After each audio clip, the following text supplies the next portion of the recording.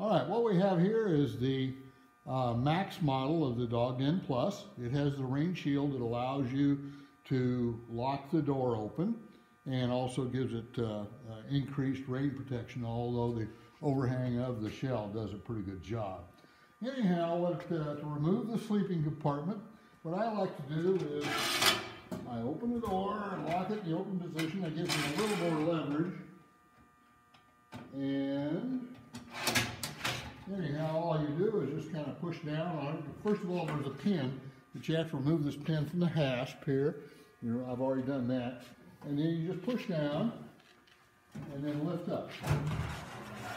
Slide it out. There you go. Now you have an insulated steel floor. And then on the interior here, we have a one-piece plastic insulated wall. We have an insulated steel back wall.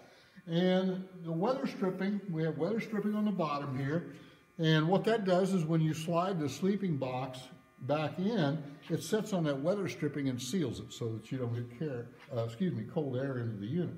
And then also we have weather stripping around the front here, and when you put the sleeping box back in, that seals it up. So to put the sleeping box back in, you just reach over here, you pick this up, you slide this in there like so, tilt up on it a little bit, it slides right down in that slot there, and it goes back in. You put your pin back in, and you're good to go.